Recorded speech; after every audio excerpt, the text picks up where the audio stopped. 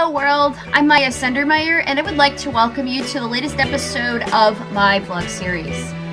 So far I have been able to share my experiences on what it's like to live on the autistic spectrum, or rather have Asperger's syndrome. A second thing that I will do is provide my 2 cents on what's going on with autism in the media. And a third area entails providing tips and advice for those of you who are on the spectrum. I will also reach out to your friends, family members, peers, mentors, educators, employers, and anybody who is inside the autistic community. And finally, I will cover topics on things that I'm passionate about, along with sharing the day in the life of Maya Sendermeyer. So check it out.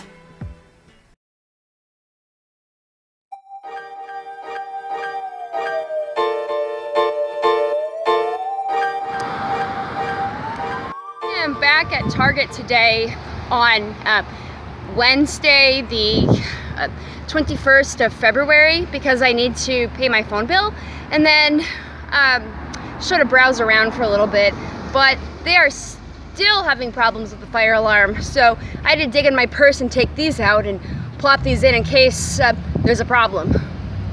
So, by the way, for some people on the spectrum, the noise is so loud that we have to put earplugs in our ears just to get around in public in order to block out the noise. And actually, in my case, I'm sort of a, what research says about autism, I'm a sensory seeker. And these babies, I love it when you squeeze these earplugs and you put them in your ears. The expansion itself is very relaxing. So waiting for that to expand, going in to get what I need so the sound of the fire alarm doesn't hit my ears. Yep, there it goes.